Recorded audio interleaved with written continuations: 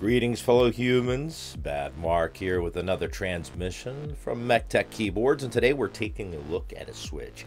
I do want to do more switch reviews as well as Franken switches. I enjoy Franken switching, and yes, there are a lot of factors that go into the sound of a keyboard, but a switch is definitely one of them. Now, this is an interesting one.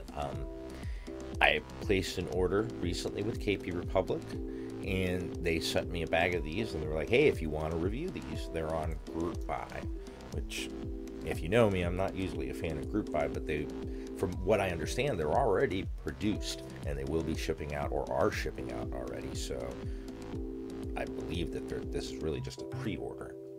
But I'm not here to talk about that. I'm here to talk about the switch. So it's a linear switch that, from what I can understand, comes in two colors. This blue, which is I would say almost the blue and the pink remind me of baby gifts. You know, a boy or a girl. That's the, you know, a boy blue, girl pink. You know, that's kind of what it reminds me of. It's a very smooth linear switch. Now, I used to be linear gang. I still like a lot of linears, but I prefer tactiles. But anyway, this one is made with a P3 stem, and both the upper and the lower housings are made out of PA66. It has an 18mm gold plated spring, and it has an operating force of 48.5 with a total bottom out force of 63.5 grams. It has a pre-travel of 2mm, actuator travel of 3.8, meaning that it is a long stem, so you should not experience any sort of north-facing interference if you're with, you know, using north-facing LED keyboards. So this switch reminds me a lot of, but a heavier version of the Akko Silver. It's very smooth. It's nice to click. It has a nice tap out, bottom out sound. It's not too high pitched. It's not too low pitched. I think it's a nice switch. Now, granted, right now it's $59 for 90 of these switches, so they're not cheap. But you know, some folks might like them. Now, they are, if I haven't already mentioned, the Zero-G Balance and JWK Balance, I believe. Zero-G Cross JWK Balance. I don't know who Zero-G is. It could be a designer. If somebody knows, let me know. So I knew very little about these switches, but I like them. If they were a little bit cheaper, I actually probably would buy them and try a whole pack for them. But today, they only, like I said, they only sent me 6 of these, so not much of a sound test I could do. I mean, I guess I could load up one of my macro pads, but anyway, it's still nice to be able to touch and play with a different spring or a different switch, and I guarantee you I'm probably going to make Franken switches out of these at one point or another. But I do prefer gold-plated springs. They're usually not as pingy, although in this case there is a little bit of ping, so I would definitely recommend, if you're going to get these, that you would lube them up.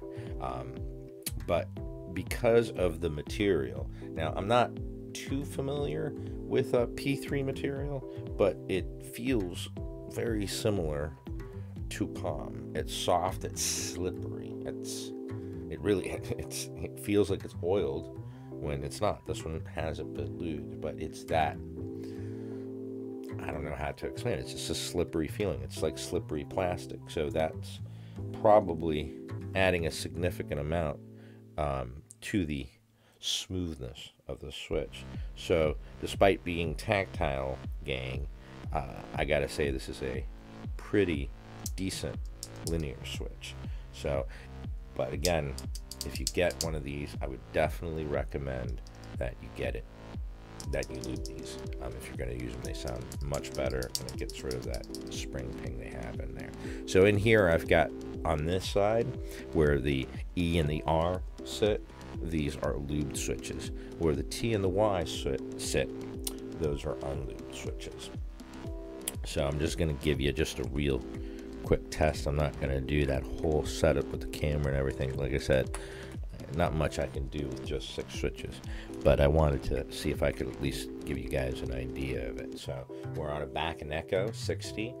All I've done to this is a Tempest tape mod, and I also did the plumber's tape mod on the stabilizers. So I'm just going to flip down the microphone and go ahead and give you a quick sound. All right, so I'm going to start with the T and the Y. These are both the unlubed stock JWK cross Zero-G Balance.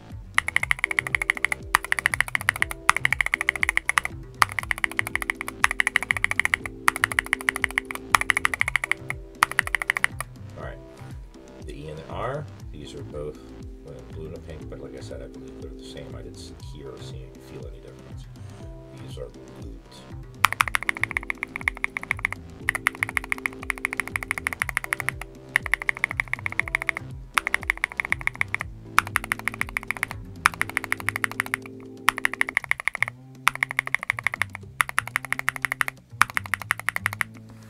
Stock,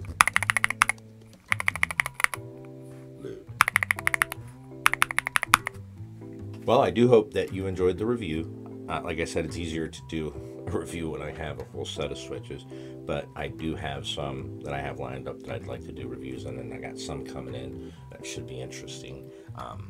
The Akko switches, the Cream series, I'm going to be trying those out, as well as some other ones. So until the next transmission, keep calm, keyboard on.